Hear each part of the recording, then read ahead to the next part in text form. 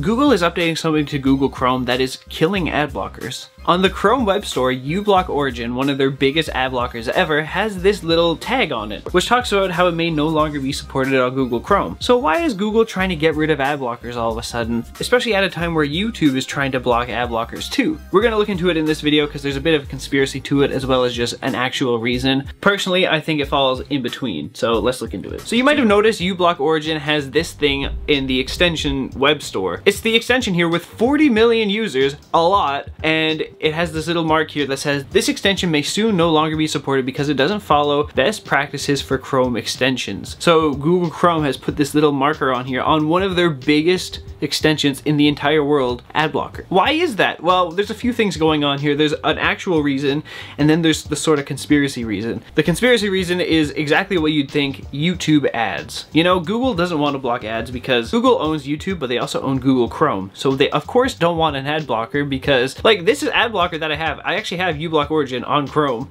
It blocks ads on YouTube. You know, you're not supposed to do that. You actually break terms of service by doing that. Now, I don't use this extension on YouTube itself, but the fact that it can do that, it's very bad for business for Google, but also people don't like that. People hate ads. So removing this will understandably make people angry. Personally, to me, if you use adblock on YouTube, I personally don't care, but you know, it's again, it's against terms of service, so I don't endorse it. Now, there's countless ad blockers on the Chrome Web Store, but uBlock Origin is the biggest by far, 40 million users. There's other ones though too. Like there's adblock, the original adblock has 63 million users, but it doesn't at all have a little marker here saying that it won't be able to be used. On the Chrome Store, it's branded as having YouTube, stop ads on YouTube, and it's just allowed on the Chrome Web Store, which is wild to me, but I feel like there could be some antitrust kind of stuff if Google were to block it, but they kind of are trying to do that. So the real reason why it's happening is because of something called Manifest version 3. So Manifest version 3 is basically the stuff behind Google Chrome. Google's updating it to this new version. This site talks about it nicely here. Manifest version 3 is Google's latest and upcoming update to its extension platform. It replaces some less restrictive APIs and new APIs. It says, for example, the current web request API being used by uBlock Origin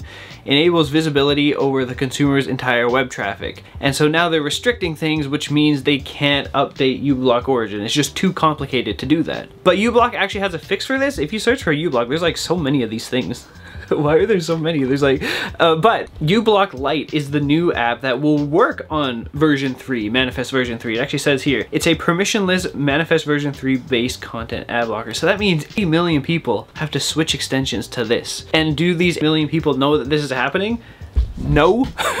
Maybe they'll realize when they're watching on YouTube that their ad blocker doesn't work anymore, and then they'll be like, oh, now I should switch. But this is like a little sneaky that Google's doing this, you know? They're blocking ad blockers by changing what makes Google Chrome run. But they're doing it kind of sneakily. Like, it's not gonna break all ad blockers, but it's just gonna make them less efficient. It's all here on their developer page about it, Manifest version 3. It's gonna happen, it seems, by June 2025 is when it's just gonna be finalized. So I guess that's a year from now, or at least half a year now. I guess it's good to add certain improvements to extensions and stuff, new APIs, new technology, but they should try to support the other apps. Like uBlock's, I would argue, their biggest extension. It's gotta be, you know? So the fact that it's just getting phased out now and uBlock has to pretty much start over, kind of wild.